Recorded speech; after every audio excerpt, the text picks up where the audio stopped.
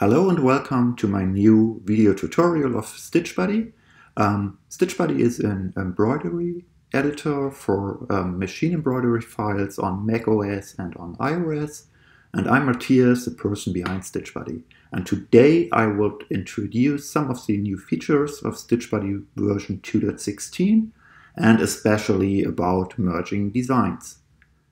So in the past it was possible to combine several design files into a single one by using the clipboard. So you had to select stitches, copy them into the clipboard, change the design file and pasting them again. And with the new version of StitchBuddy, I have a new feature there for combining especially complete designs, which I will show you now in this lesson. So let me start StitchBuddy first.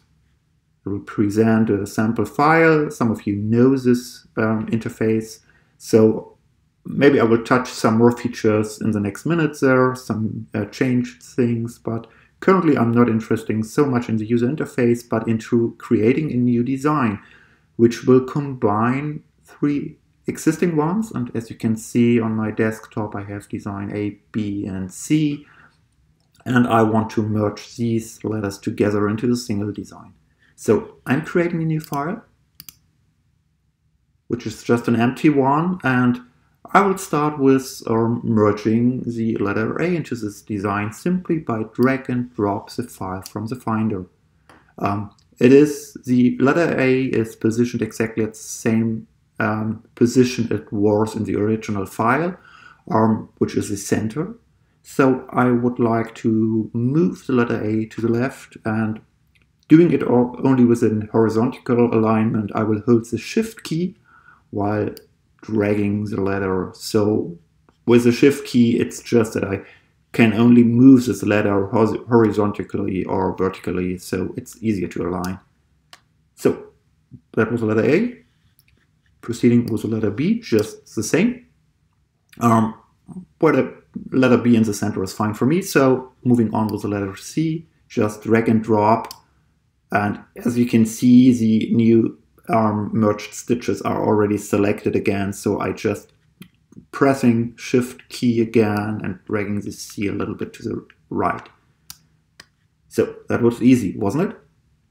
So now I have a new design, which is not already perfectly centered. So I'm selecting the center menu toolbar item. I can also use the menu item as well to center the design. And I would like to change the colors of these letters. As you can see, currently StitchBuddy don't know about the file format of this new design. So there's no thread colors from a specific vendor already selected, and there's no file format in the bottom of the screen reflected. So what I'll first do is I'll change the thread files to a new chart I have introduced with version 2.16 as well. It's Builder PB40. So, and now I will just tab on each thread and use a different color for it, just selecting some by random. Oh, maybe some red. So as you can see, I've changed the thread chart, or I have different thread colors here, and currently it's still not clear which is the target file format for this design. So I will just save the design with a name ABC to my desktop.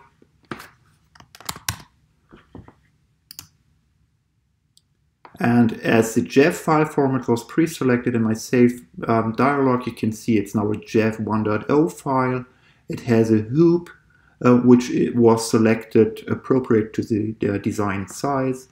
And yeah, I have now, as you can see on my desktop, an additional file ABC and also the thread information in a separate file as well. So That's one of the new features with StitchBuddy 2.16. Drag and drop design files from the Finder into a new design or into an existing design, of course, which is much faster and easier than opening several files in parallel and copy and paste stitches. Works perfectly if you want to combine complete designs. Another thing which has changed, some of you might have realized it, is the way designs are zoomed.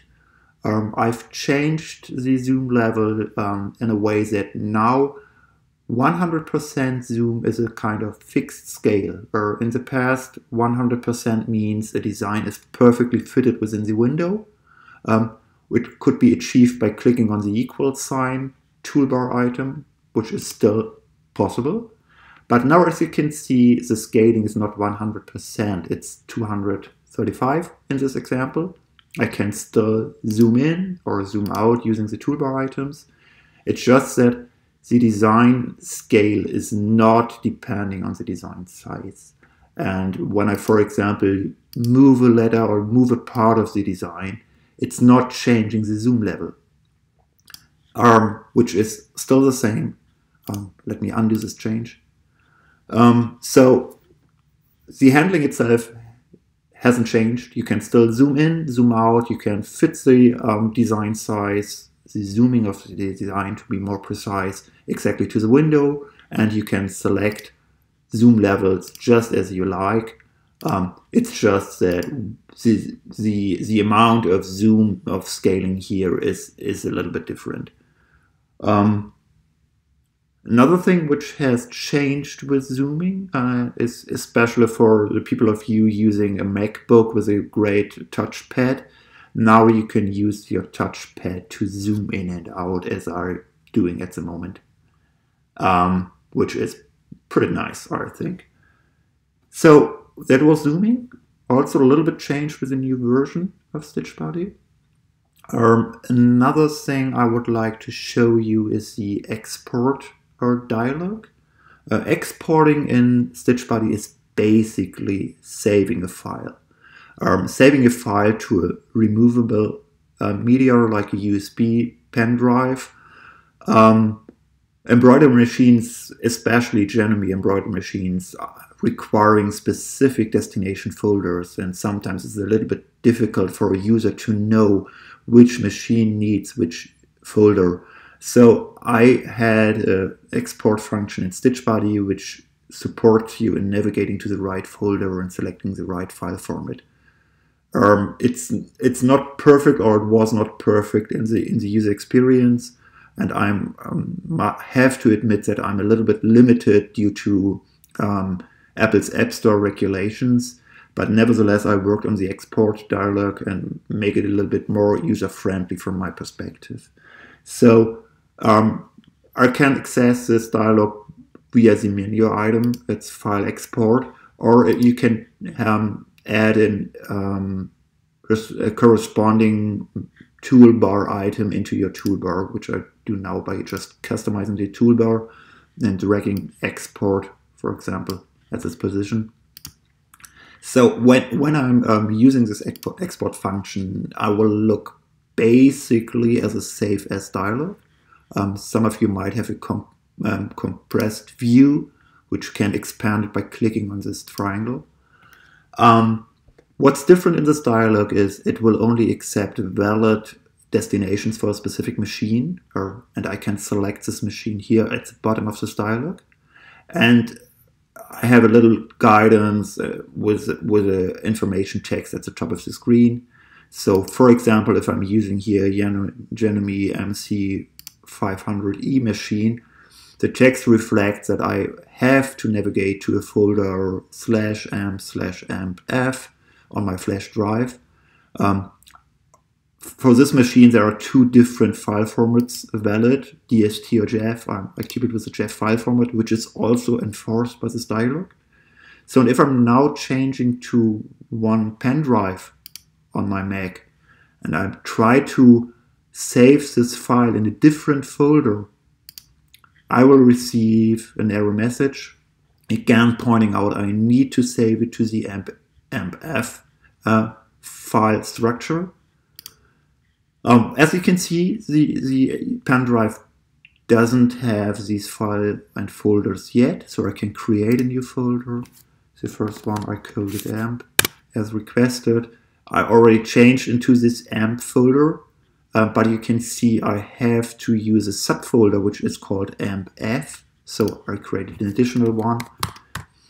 Sorry, actually it's not case sensitive, but nevertheless I keep the same cases here. So now I'm in a folder on my pen drive which is called transfer, called another folder amp and a subfolder amp-f. So it looks good. Or let's keep the file name, for example, it's a JEF file, I'll export it. Well, that's all. So as I said, it's basically the same function using the save as dialog with a little more guidance and limitations. If you know the file form, the folder, destination folder of your embroidery machine, you can use the finder and just drag and drop the JEF file. This is pretty fine. And you might have noticed that I also included brother machines. They are much easier to handle than the Genommy machines or transfer to Genommy machines, because all brother machines, at least I know, are just using the topmost folder of a pen drive, so called the root folder, and you can just export by using the pen drive, and that works as well. So that was the changed export dialog in StitchBuddy version 2.16.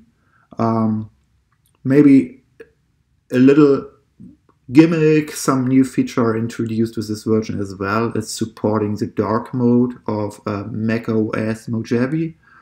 Some of you might know it, or actually I don't use it my own, but that's a personal preference.